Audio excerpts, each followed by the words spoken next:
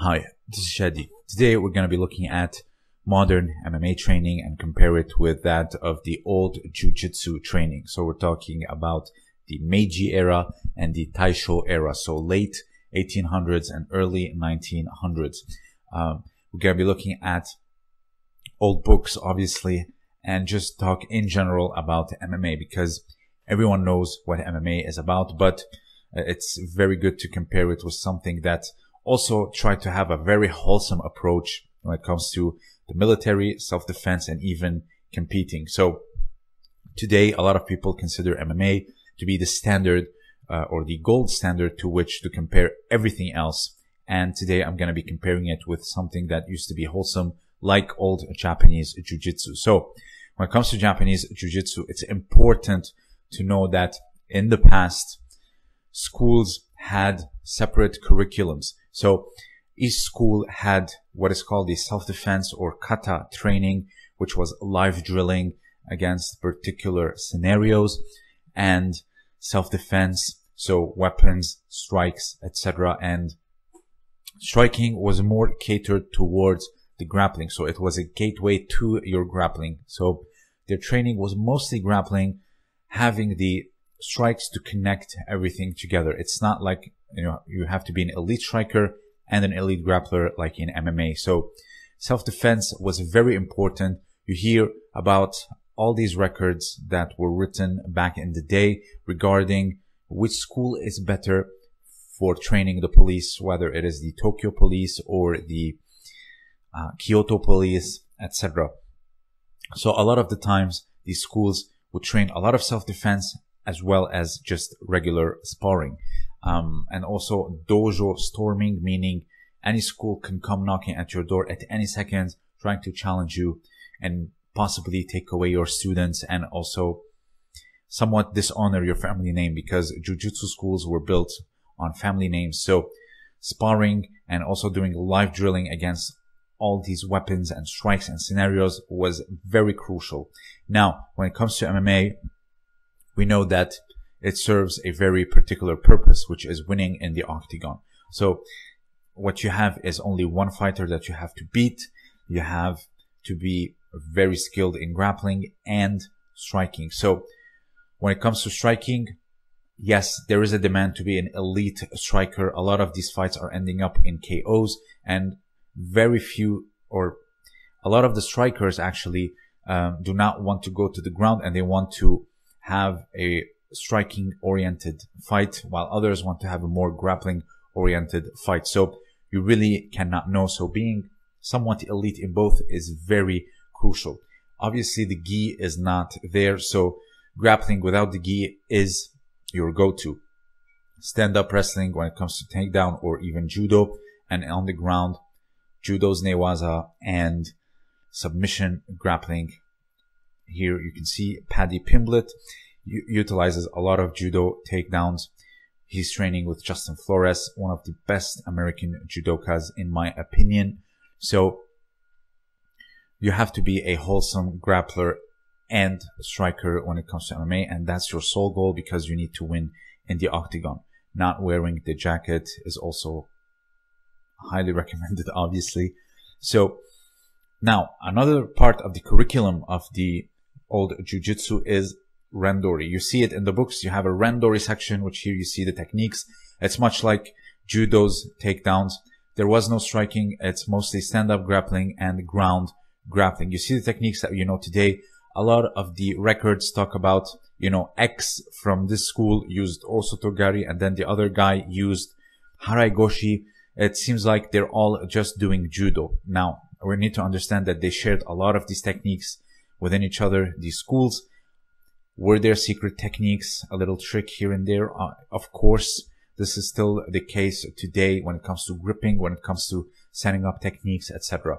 You want an advantage against your competitors. So when there was peace in Inner Japan, starting from the Edo period in the 1600s, there was no war anymore. So it was mainly for self-defense, but competing became very popular amongst schools.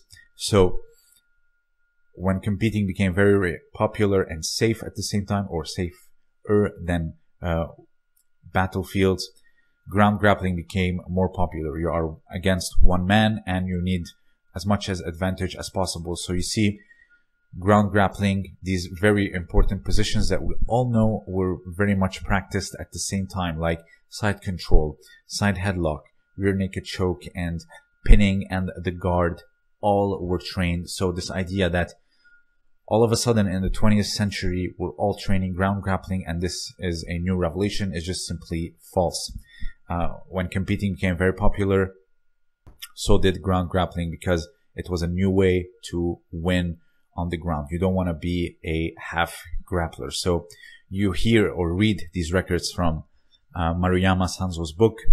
There was minutes and minutes on end in these positions on the ground, and then they stood up and fought for extra dozens of minutes. Obviously the rules were different back then, but for someone to spend dozens of minutes on the ground, it means they knew what they were doing. So a lot of the fights ended either in unconsciousness or the tap out, or someone verbally saying they cannot go anymore. The ippon was not there. So you needed to be a good submission grappler and also know your positions on the ground. So there was self-defense curriculum and randori curriculum, which catered to both to the stand-up and the ground. It's very important to know these two things. Here you see Gunji Koizumi, a jujutsuka, drilling guard passes and also guard retention in the previous footage.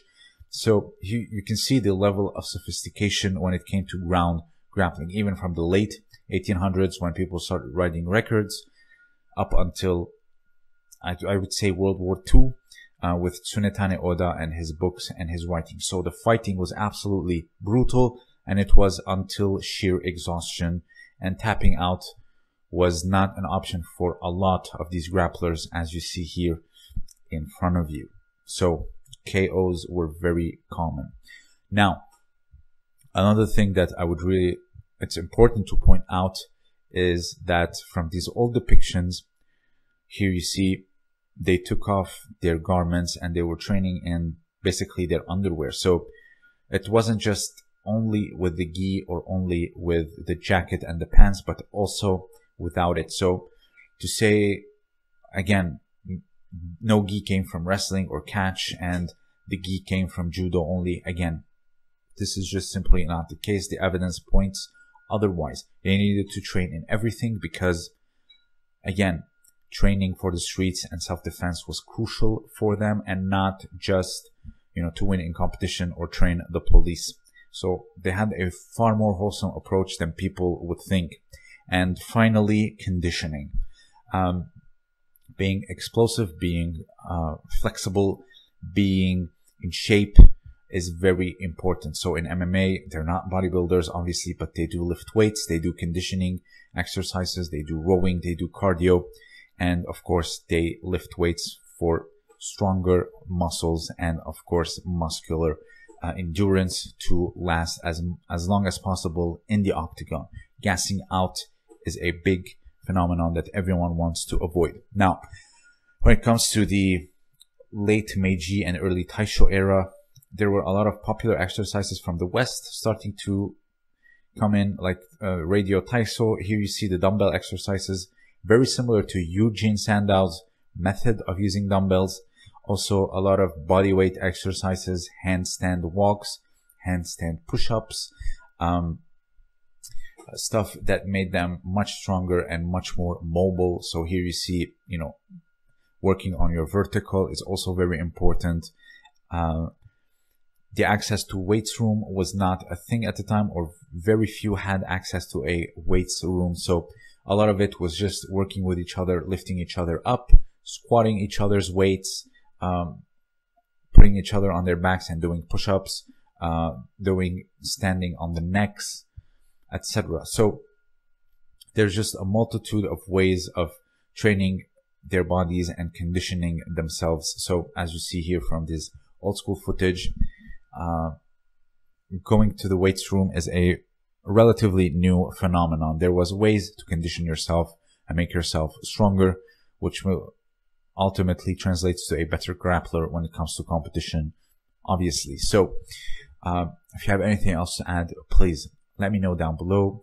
consider supporting me on Patreon for exclusive content and keeping this content here on this channel going. This was Shadi, and thank you for listening.